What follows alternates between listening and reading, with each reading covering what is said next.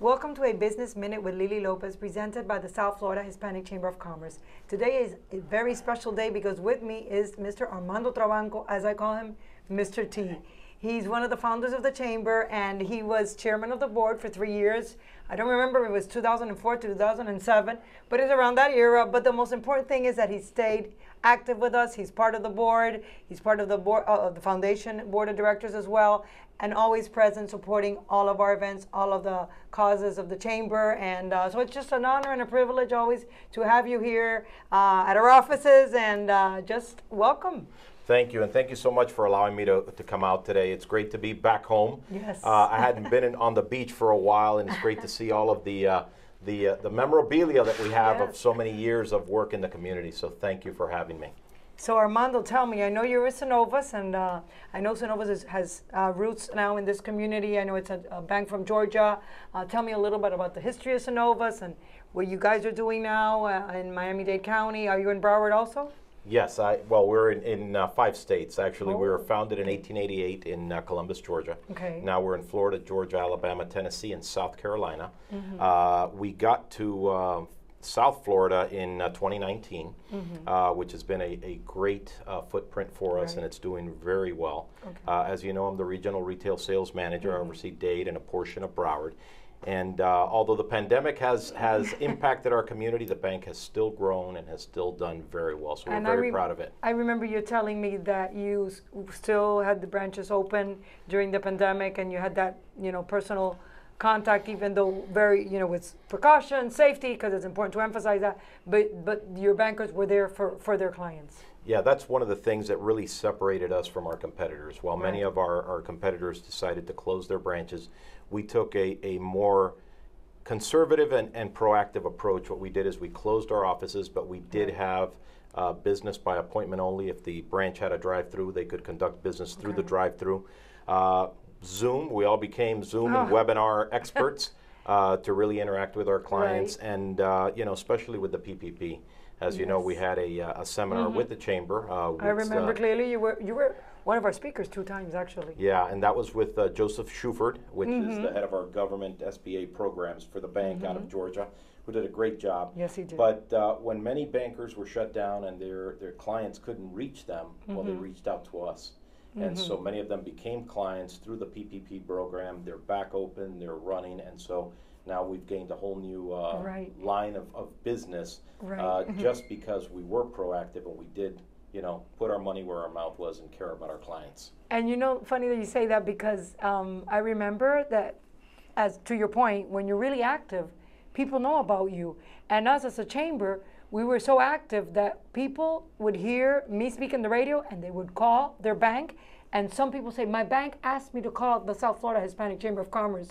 So maybe it was someone in a bank, who knows what bank, who just heard me, and they said, oh, probably these people are helping the community fill out their PPP and unemployment. So we had tons of calls because of that. But as you say, because we were proactive, we were out there, just like Synovus. So tell me about all the community outreach efforts that you do, because I know you participate with us, and we did actually join forces about 6 weeks ago for Mother's Day, servicing Centro Mater families that are financially disadvantaged families. And we gave 300 bags of food, meaning it was avocado, it was green plantains, it was a gallon of oil, it was 5 pounds of rice, it was 10 pounds of chicken. And you and your team were there, and it was so hot, so humid, but it was so rewarding. And we had Commissioner and former Senator Rene Garcia, helping us. So tell me about that experience, because I know that Synovus is always willing to help in everything that we do.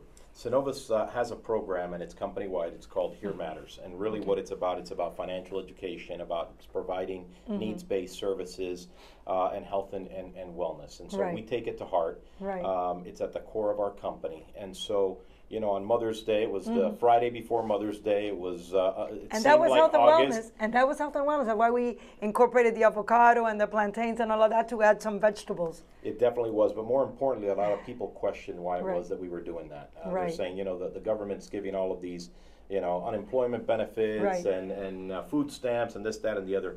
But what they failed to realize was that Centro Mater caters to undocumented individuals. Yes. And those folks don't have a checking account where they're going to deposit that that check or the stimulus programs, they don't benefit from that. So we wanted to make sure as a community that we took care of those families, those mothers, allow them to celebrate that day, have peace, and really just celebrate like we all did. Yes, and it was covered by Univision, and it was just such a nice day, and the parents were so extremely happy. All the moms there. It was car after car, just going around and just getting their couple bags each. And I had my team, I had Nestor and Brian out there sweating bullets, but they did it with a smile on their face because they understood, you know, the importance of being out there and making a difference. And it was one of the most humid days we have had. Yes. That day we were really sweating, but it was so nice. And you also help us with the toy drive, also benefiting financially disadvantaged children. So I appreciate that effort. And you're always there, Synovus is always there, your team is there. So that's something that we really value and we appreciate very much. And also something that we are very grateful for is that you're part of our foundation that is presided by Felipe Basuto. He's our chairman of the board of the foundation, which we founded actually back in 1996.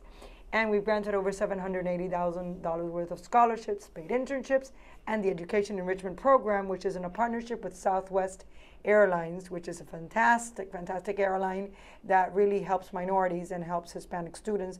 And we've traveled with students, and this year we can travel. So the Education Enrichment Program was part of a competition that we did, and you were there, you were one of the judges, so tell me how you felt seeing all those different teams making different presentations on topics of interest to the community. How did it feel to be one of the judges? Well, it was very interesting because the topic at hand was really how it is or what changes can you see moving forward after the pandemic.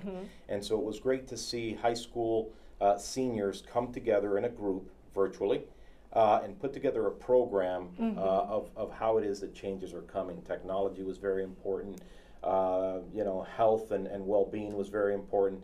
And it was great to be able to see from my aspect how it is that they're planning on financing these changes and how it is that the financial markets work along with all of this. So it was great to be a part of it. It was awesome. And the best part was giving the scholarships at the end. Exactly, that these students will be getting funds that will be deposited directly to their college of choice.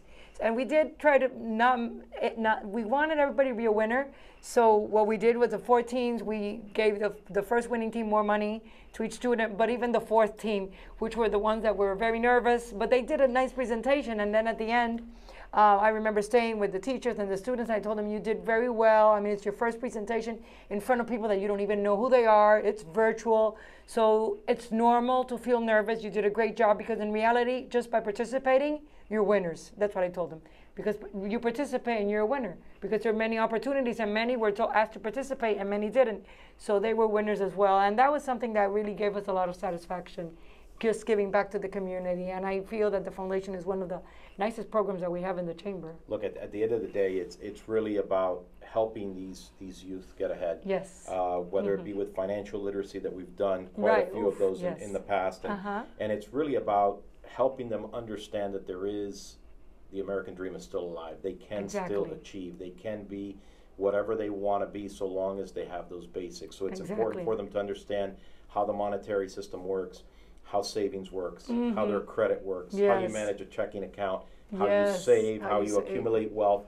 And it's great just to be a part of it. And I want to stress, you know, Synovus Bank is committed to it, and this starts from the top. Of course. This starts from our CEO, Kevin Blair, and it goes down to our Florida CEO that you know very well. I want him to come to the next event, please. Sean Simpson and our business development director, Selena Wilhoit, and the whole team. Everybody is committed to this. We understand that the only way you build a bank is by building that community and building that foundation that grows. Yes, it is. So it's great to be a part of it, and we look forward to continuing to be a part of it. Yes, and I want to meet the CEO too as well. We should bring him to one of our events so he could taste the flavor of the Hispanic people, and we'll take him to have some cafecito, cubano, or cortadito, because I know everyone who comes here loves the cortaditos.